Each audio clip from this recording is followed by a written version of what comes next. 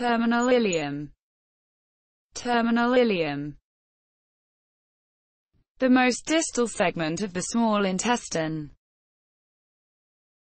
It hosts many toxic substances, including bacteria, viruses, parasites, and digested food.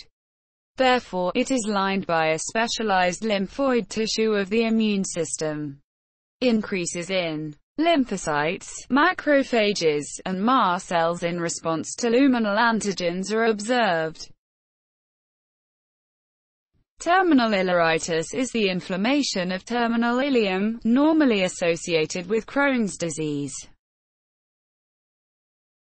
The vitamin B12 intrinsic factor complex is absorbed in terminal ileum. People with Crohn's disease may develop vitamin B12 deficiency anemia, pernicious anemia.